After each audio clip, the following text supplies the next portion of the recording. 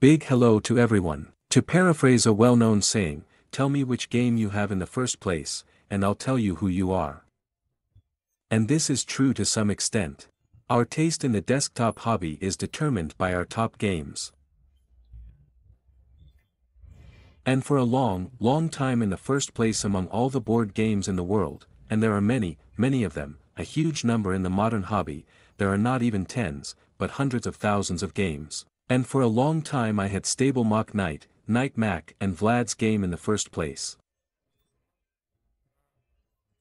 I met her at the end of the 17th year, and the channel still has those first impressions that covered me after getting acquainted with this masterpiece of game design.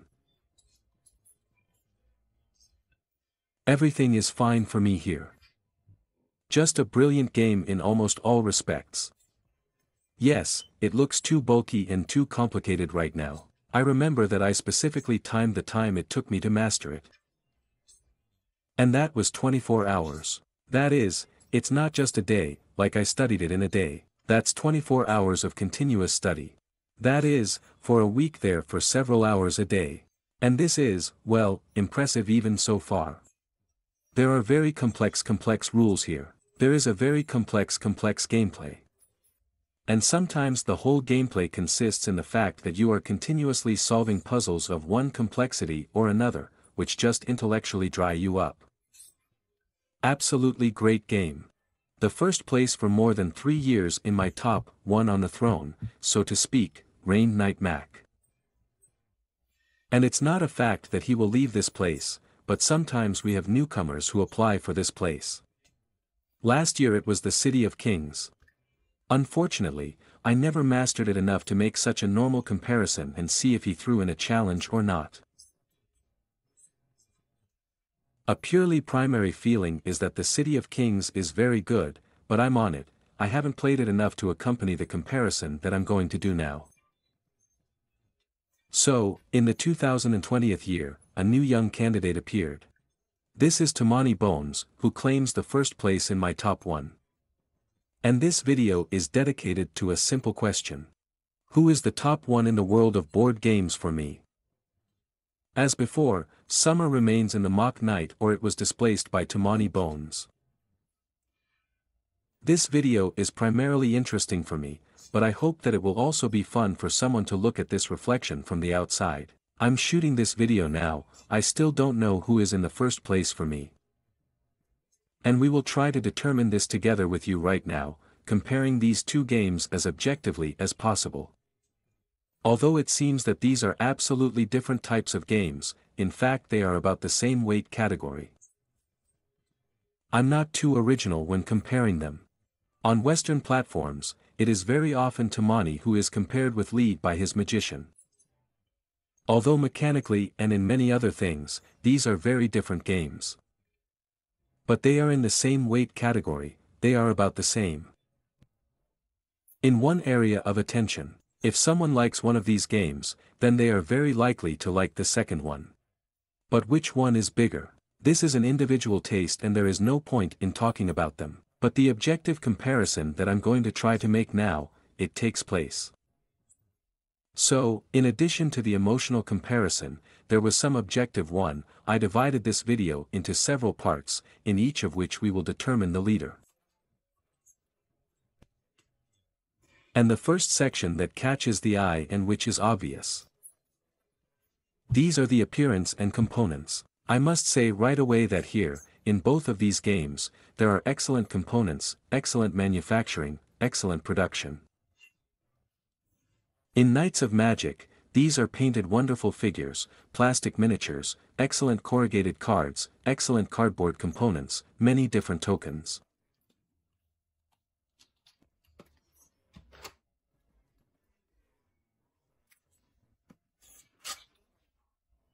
Everything is very classic, that is, cardboard plastic, but everything is done at a high level. The components of Tamani Bones are original, they claim to be original. Here, instead of miniatures, there are chips, poker chips.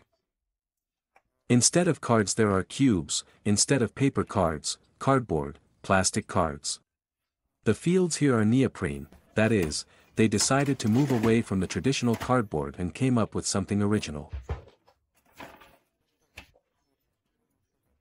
That is, all the fields here are mouse pads, as I call them. It's original, it may be redundant, but at least it's unusual. And it feels like there are some premium feelings, there are some such feelings. Originality. The same chips, everything is very well done. That is, if we take it purely by components, then the Mac Knight is very good, but this is a classic design. These are cardboard, these are plastic miniatures, these are cardboard tokens and fields. Tumanipanids are original components. Games with such, it is with such a set of components that you can count on the fingers of your hand. And most of them are followers of this particular company. Therefore, according to the first such comparison of appearance, I believe that equality. There is a wonderful appearance, beautiful cards, beautiful miniatures, beautiful fields. On the field, on the table, the game looks absolutely beautiful. You can photograph these castles, these wonderful landscapes, wonderful art on maps. Everything is wonderful here. Here the appearance is controversial, but the components are higher level than the traditional ones. At least they are unusual. And if I would not take the Knight Mac game purely by components, for example, just because it has cool components, then I took Tamani Bones just because I wanted to watch an unusual game with unusual components. And only after that she came to me and fell in love. A Knight Mage could not have such a thing in principle, simply due to the fact that her components are, so to speak, ordinary. Therefore, in appearance, I put equality between these games, but in terms of components, Tamani Bones takes a point and, I think, few people will dispute this. Appearance, of course, is important, but not essential for real board game lovers. Therefore, let's move on to the second section of the comparison. This is the genre. Genres. The genre here is very similar. The games are actually very similar to each other. If you do not delve into the mechanics, which we will definitely delve into a little later, and if you take purely external ones, these are games of about the same genre. You have a purpose. In the fog, Bones is the ultimate tyrant to be defeated. In the Night of Magic, these are either the final cities to be defeated, or the final boss in the form of General Volcar, or some other goal to be achieved and solve the problem. Then we have character development. Here each of the heroes has his own deck of cards, which you pump during the game.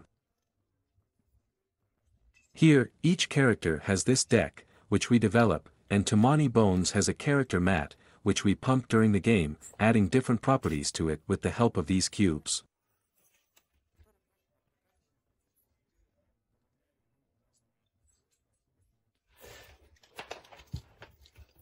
That is, there is an ultimate goal, the final boss, there is character development, albeit in completely different ways, and there is an action game, which in these two games is also very similar. That is, what we are fighting in Tamani Bones, these are such round enemies, each of which has its own parameters. Well, we deal with these parameters during the battle. What is there in a Night Magician? There is a circle of enemies that has certain parameters with which we are trying to defeat them. That is, the genre of these games is very, very similar. But nevertheless, would define this game as almost entirely a tactical game, whereas Knight Mac is more of a strategic game. And here I can't, purely in the genre version, I can't give some game an advantage here, because someone likes tactics more, someone strategy. And these are not pros and cons, these are different perceptions of the game. Therefore, in this genre comparison section, I give the same point to each game. Let's move on to another rather visual and rather obvious type of comparison. This is a story, this is a narrative, this is Ent. And here, in general, is a fairly obvious advantage for Tamani Bones. A Night Magician has a narrative or a story, or a role or, it's, well, a few paragraphs in the rule book, and that's it.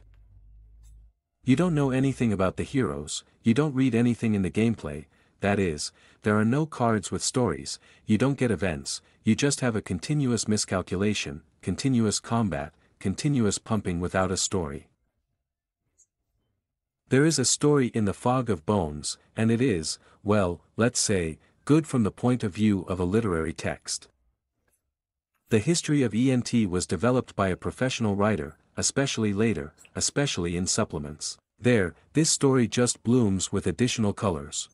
You will learn so many interesting things about the world, you will learn the nuances of the relationship of the inhabitants of this world with the Gerlachs.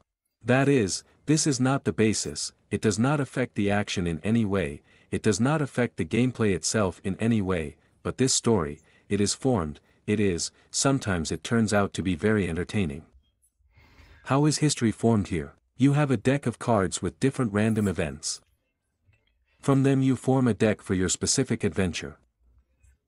And they are recruited there, well, roughly speaking, randomly. Yes, there are several planned cards, such as tyrant cards. That is, each boss villain has his own personal events, which necessarily happen if your final boss is this tyrant. But all other events are random. Therefore, the story may be purely random, or it may quite logically develop. But since the Night Magician does not even have this, then in this section, in the narrative section, in the history section, the Bones definitely wins from human and gets his well-deserved point, because, let me remind you, there is no history at all.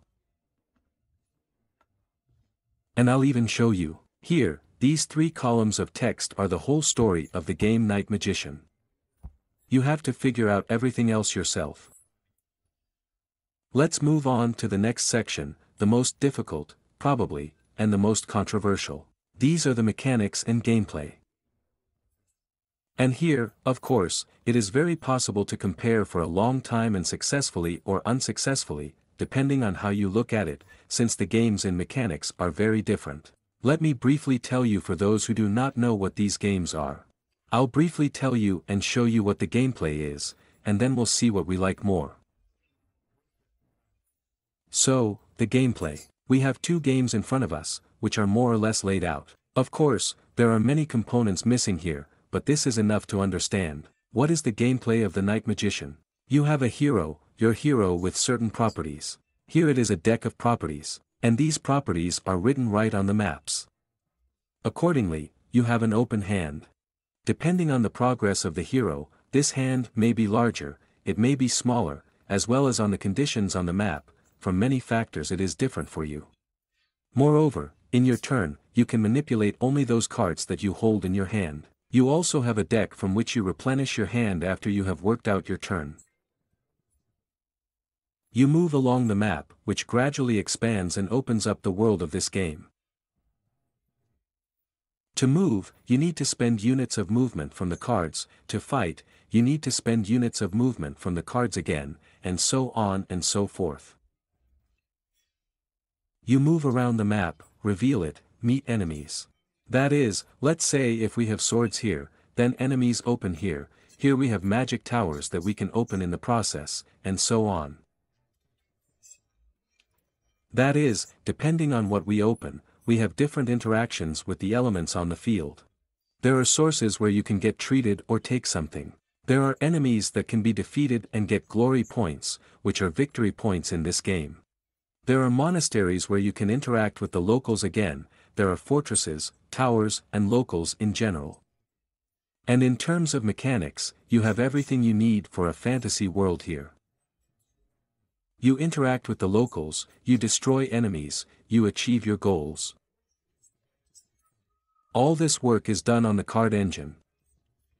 That is, the process is moving around the map, opening it, looking for what you need, pumping your deck. That is, during the game you get different cards of different types.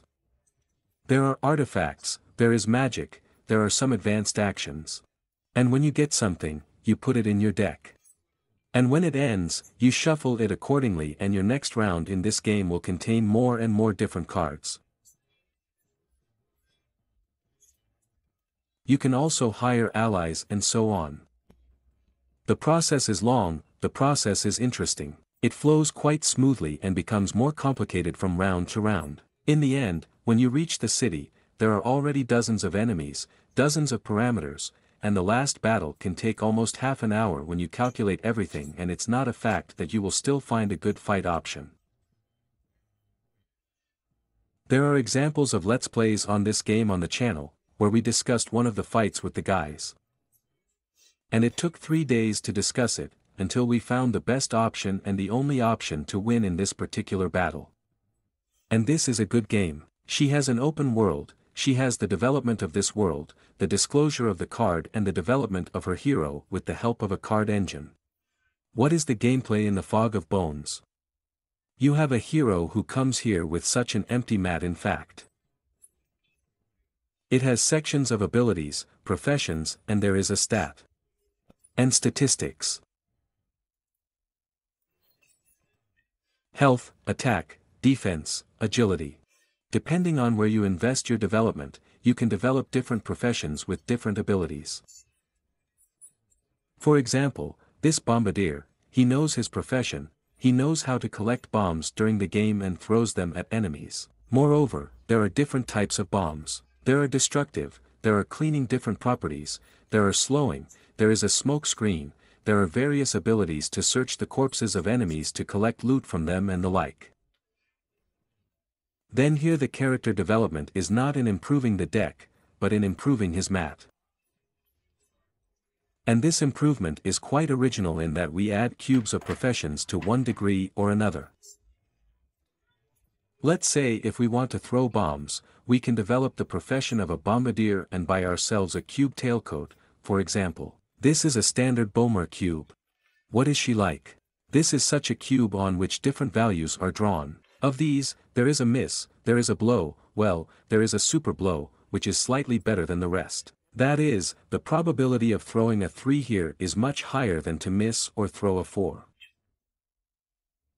And we'll get to that a little later about randomness. This is a separate section that will need to be highlighted. The gameplay here is that we pump the hero. Not even like that. We have days, we have a journey here on this static map. We are going to a specific tyrant. That is, at the beginning of the game we choose the main boss, the main villain. They are very, very different.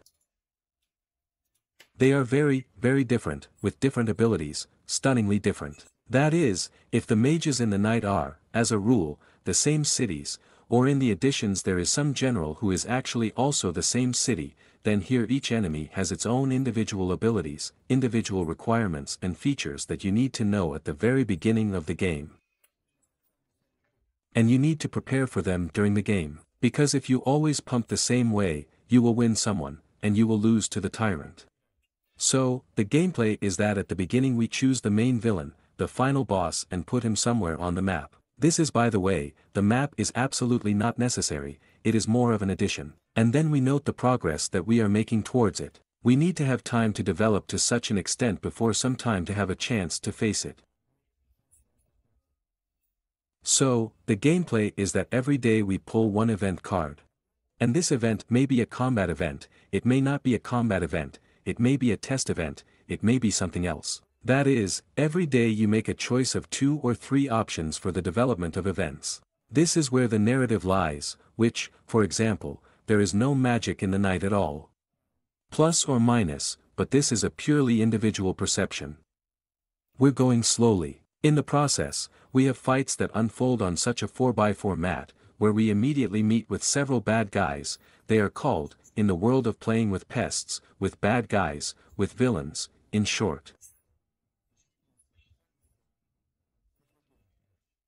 These villains come in different types, with different abilities, and I won't talk about that, because there's no point in describing the game in this comparison.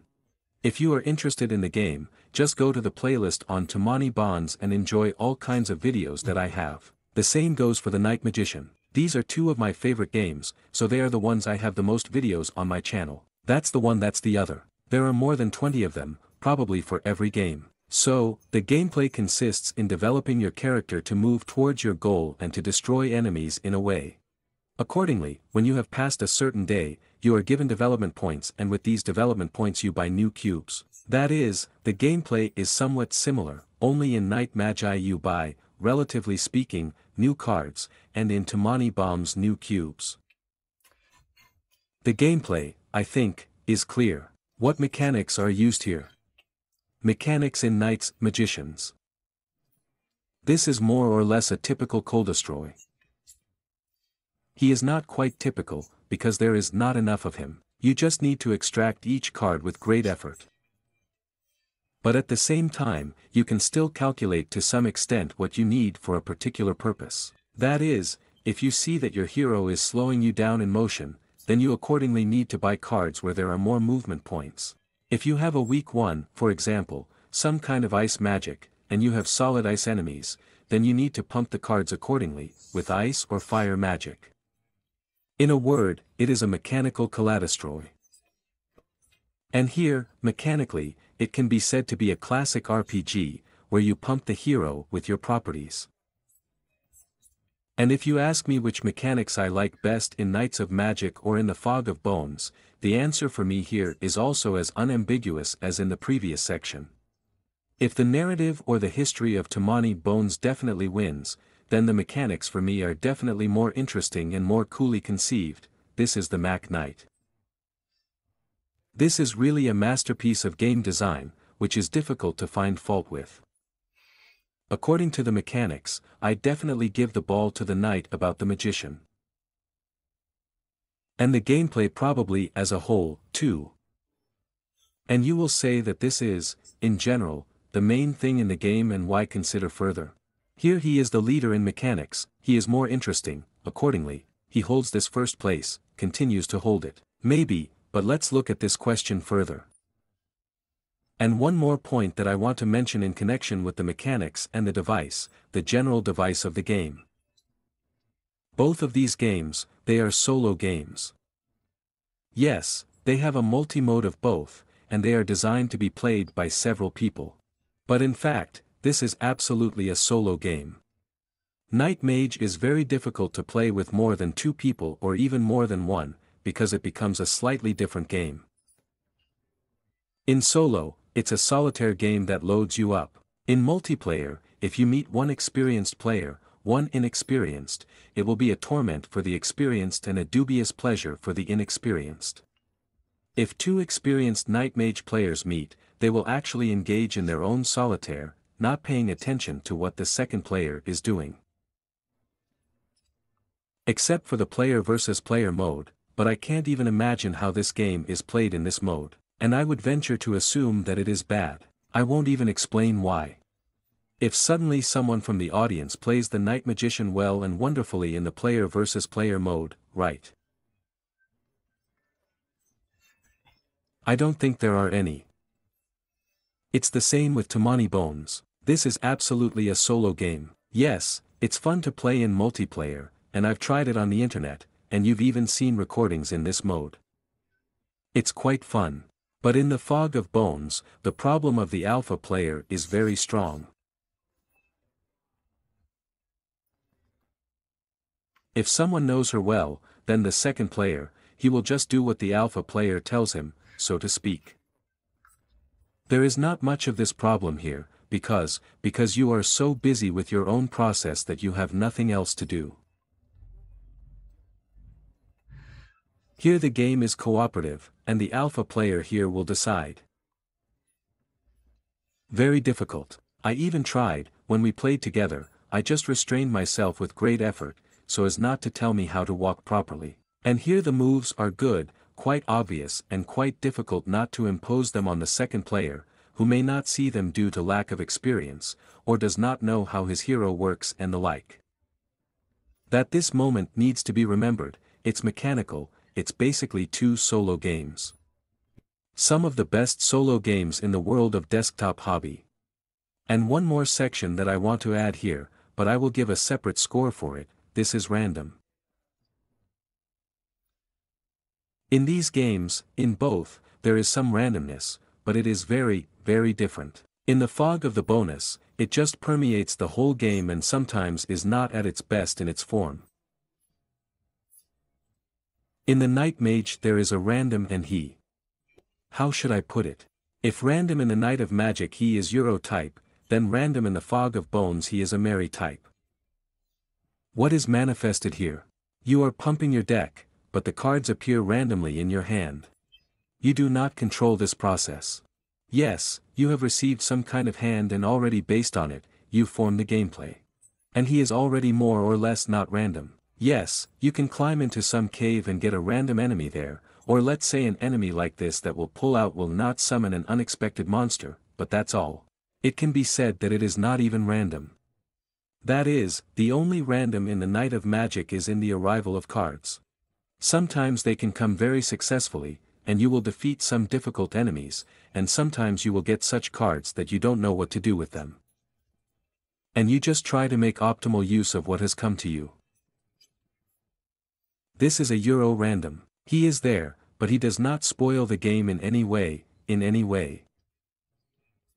We turn to the Fog of Bones, and here random is just everywhere. Randomness in the output of events. And these events are so different, there may be completely impassable events, or they may be so easy that you think what's the problem here? There is a random exit of enemies. There's a random on dice rolls, because here you draw cards, and cards, they are always cards, and here each cube may not be what it is. That is, even with the example of this banal grenade, it can become nothing and a miss, and you can't do anything. It can cause a lot of damage, it can be average. Yes, there is an average. The average probability of each throw, but it is not programmed, it is absolutely random. And here is a game that at first looks just random on random, that is, a pile of different random.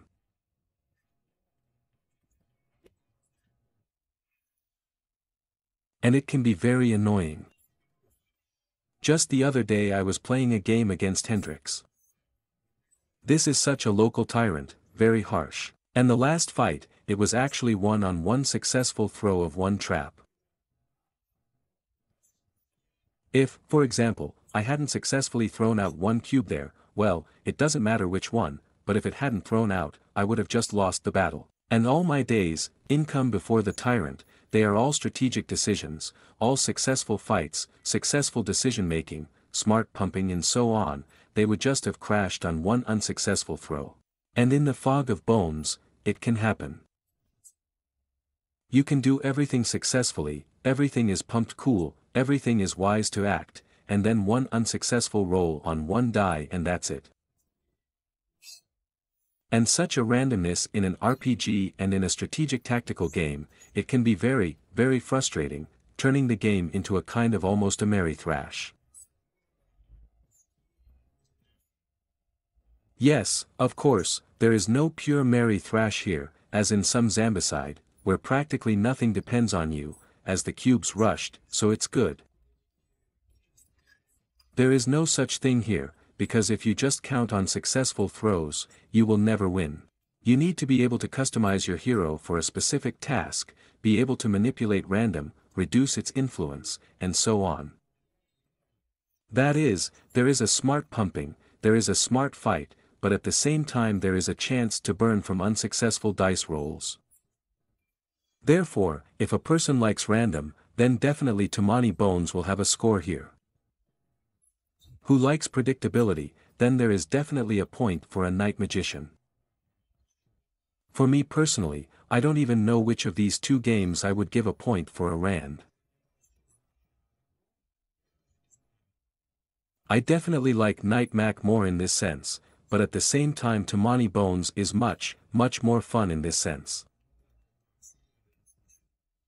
And in the random section, I probably give a point to both that, and the other game. Simply due to the fact that both the one and the other random I really, really like it in relation to this implementation. It's just awesome here. It amuses you when it goes in your favor or even not in yours.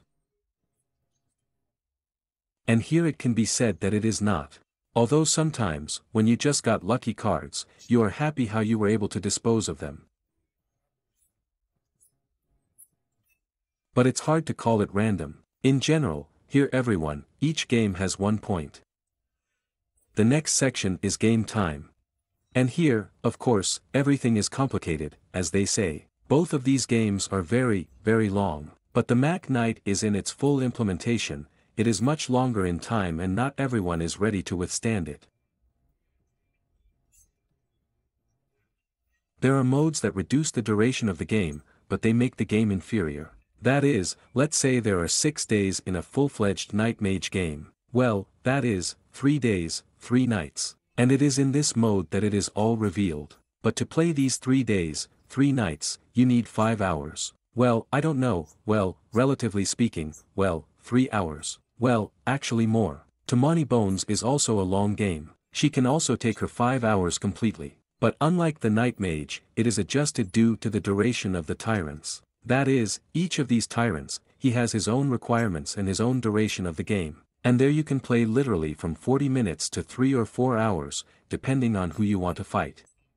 And at the same time, each of these games, it is full-fledged, it is not stripped down. It's just that tyrants are different. Therefore, the duration of the game, and I still give a score to Tamani Bones, which is very, very flexible, unlike a Night Magician. Here you can, I repeat, from a 40-minute game with the same new 1 to 10s or 10s of hours, if you play, for example, in the company of the Age of Tyranny. Night Magic is a full-fledged game.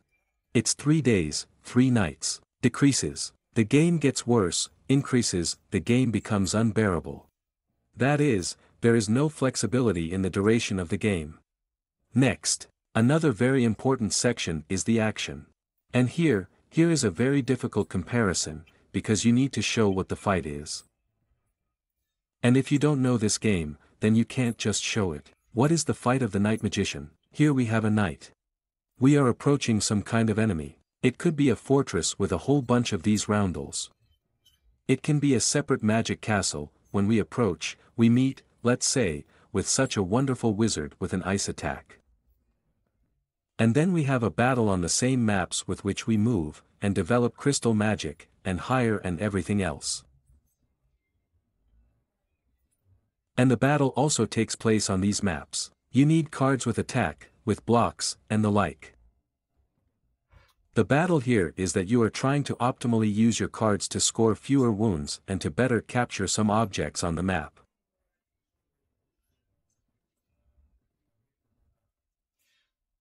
This is more, let's say, strategic planning. That is, you are not meeting someone by chance, you can predict who you will fight and predict in advance whether you will be able to defeat him or not. And the fight itself, it is, in general, quite predictable. In the Fog of Bones, the fight always takes place on such a small 4x4 mat, where you have 2 lines for long-range and melee enemies and 2 lines for the Gerlachs themselves.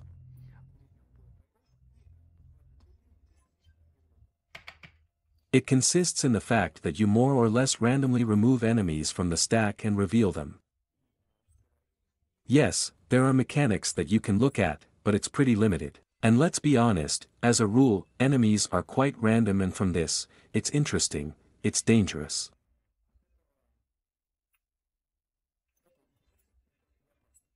You form a certain set of enemies with different properties, you determine where you put your hero, and then tactical dancing begins on this field. Enemies approach you according to certain rules, they throw poison at you, they try to destroy you in some way, you either run away from them or try to block.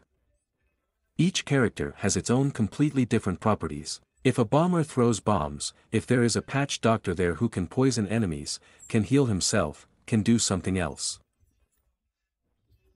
There is a girl psychopath who, with the help of his anger, can simply destroy enemies. There is a ghillie who can summon animals from nearby forests and try to somehow prolong his existence with the help of their power. And it goes several rounds. In turn, everyone walks, performs some properties. Each enemy has attack properties, there are properties of their additional abilities. The same thing, the hero has an attack, defense and a bunch of his properties. And you move heroes and enemies on this mat until someone dies. Until you destroy all the enemies or they destroy you. And here is this action, it is purely tactical. You actually solve the problem, sometimes for a very long time, sometimes a fight, this fight goes on, well, I'm afraid to lie, but sometimes for 40 minutes. Especially the final battle, where there is Iran, where there are a lot of henchmen, especially if there are several Gerlachs. And then, when there are just a huge number of enemies and there is such a tug of war and you think you can't survive, and sometimes you see enemies, you think this game is definitely lost, but you find solutions that allow you to somehow pull it out. And when you pull out an unwinnable battle, you just feel such delight in solving the problem. Practically, this game on a small field looks like the solution of some chess or checkers problem. With a lot of unknowns, because the dice rolls are always random.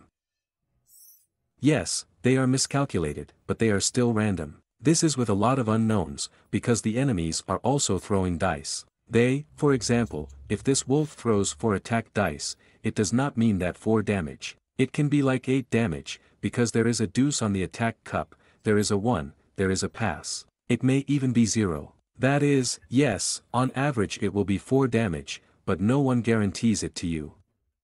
That is, the fight here is strategic planning. The fight here is a tactical dance. And what kind of action I like more, but definitely from a Night Magician. But the combat in the Night of Magi, it overloads you so much that you have enough party for a week, for months, sometimes for a year.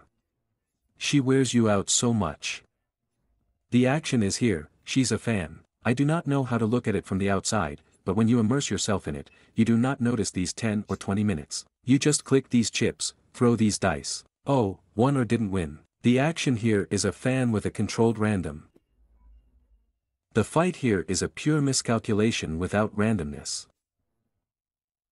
I don't even know who to give a point to here.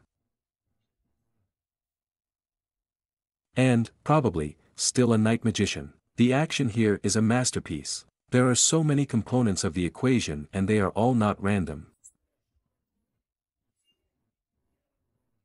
When you get their 5 chips like this, each has its own property and you need to calculate all these properties somehow and pick up your cards for them. This, well, it can't even be described, it just needs to be seen. That's what I'm sending you to. Here the action is fun. Yes, you control the random to some extent so that this action is in your favor, but it's not for you. But no matter how well you have thought out your throw, you still have some chance to fail it. Probably everything. Once again, I repeat that in the class, combat is tactical combat with controlled randomness, this is a combat for calculation without randomness. And here I will probably pass the ball to the Night Magician after all. Well, now, after quite objective sections of comparison, we will move on to the subjective feelings. What are the feelings of both games? And, it would seem, it will be the most difficult to describe here, but for me, on the contrary, it is easier. Because I played both of these games not so long ago, that is, this year and quite a lot. So, the feeling of a Night Magician. This is admiration. Moreover, this admiration has not passed 3 years since I met her. Each game in it is, well, a certain delight. But at the same time, there is also a feeling of complete intellectual exhaustion. A full 6-day party in the Night of the Magician exhausts you intellectual so much that you go after the game, drink sweets just to replenish glucose, because your brain burned all this glucose in your body to calculate endless options.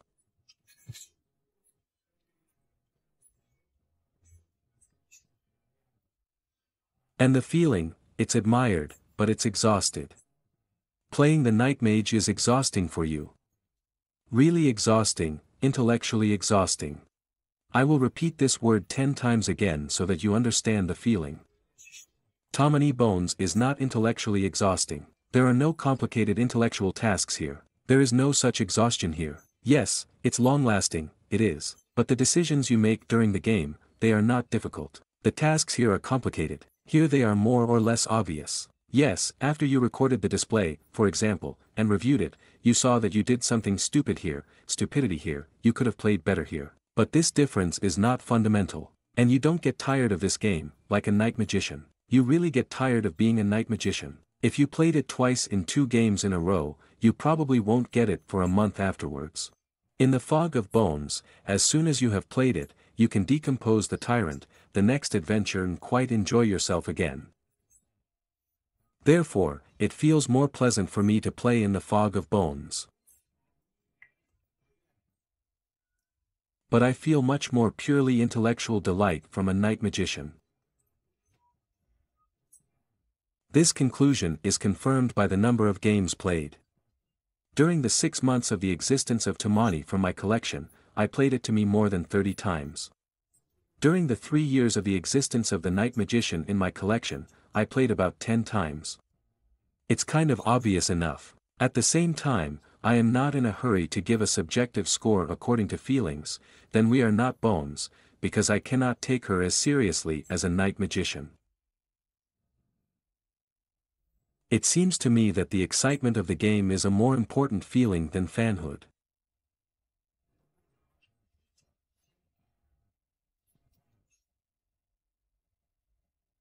I admire the game of the Night Magician after each game.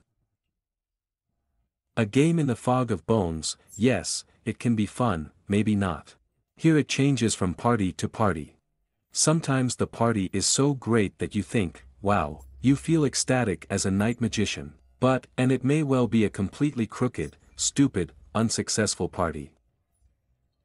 And it depends on something, and since there is a lot of randomness here, then it depends on randomness. There may be very interesting action movies, or there may be the most boring, stupid action movies that are simply not interesting. There may be very interesting side events, or maybe there will be some, let's say, non-combat ones. This can also be, or vice versa, some fighting and in a completely unsuccessful way. That is, every third party is probably in a Fog of Bones. It turns out to be boring due to the fact that this is a lot of randomness. There is no such thing in a night of magic. And to fall in love with Tamani Bones, you need much more effort and much more parties than the Knights of the Magician. In the Knights of the Magician, you can play one game and fall in love with it for the whole life of your hobby, so to speak. There are no bones in the fog, you won't get anything in one batch. You can play 3 games and still wonder, where is the fan here, where is the pleasure here? Therefore, here in the sensations of the game, and I probably still give a point to the Knight O Mage. Well, let's calculate the result of such a comparison.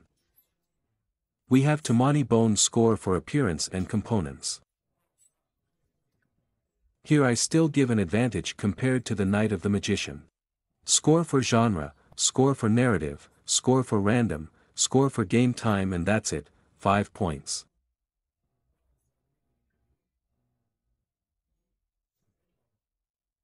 Tamani Bones earned me 5 points in this comparison. The Mac Knight gets a pot, gets a ball for genre, a ball for mechanics, gameplay, a ball for random, a ball for action, a point for the feeling of the game.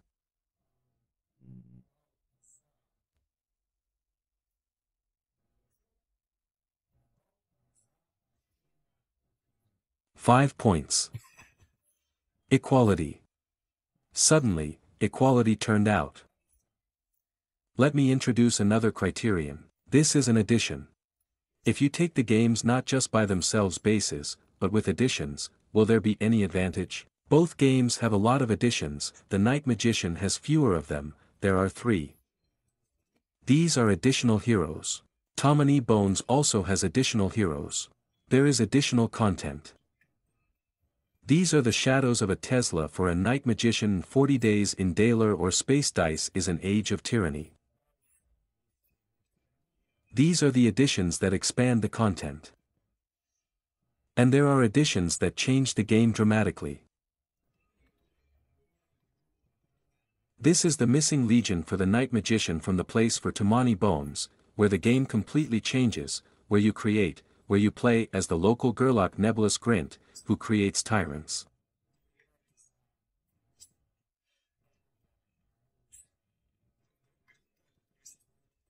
And you can play for him and create some kind of tyrant for this world, and then he also fights with this self-created tyrant.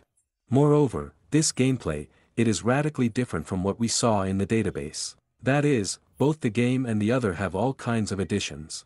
But if we consider these additions from a critical point of view, then Tamani Bones is far, far ahead. There is an addition of new heroes. What is the new hero in the Night of Magic? This is still the same Night Mac with a new deck, which actually differs from the deck of any other magician by 1, maximum 2 cards. What is the difference of the new hero Gerlach? This is a brand new game. And if you play as Boomer, you play as Patches, or you play as Gilly, or anyone, this is a completely new game. Each new hero gives you a new game. And in addition to the rest, we look at the Night Mac, let's say, the Tenny Theses. In fact, you are playing the same Mac Knight, but you have new enemies, you have new scenarios. New scenarios, not bad. If we take an add-on that expands the base, this is the Age of Tyranny, we get new mechanics of the wounds, we get a new company system that turns the game into a long story.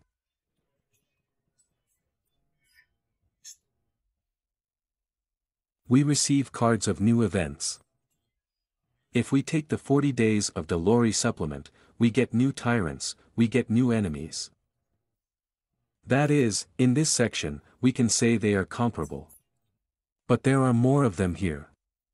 And if you take one more addition, this is the Missing Legion. He greatly improves the game, but does not bring anything radically new. Whereas here the Spliced Dice gives a completely new feeling of the game.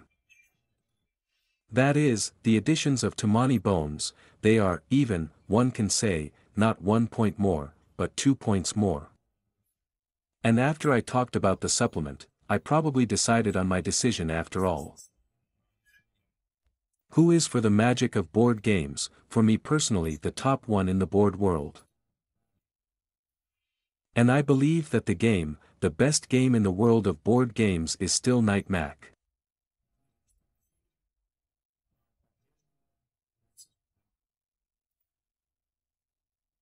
But, if we take into account the additions, then Tamani Bones becomes the #1 game for me.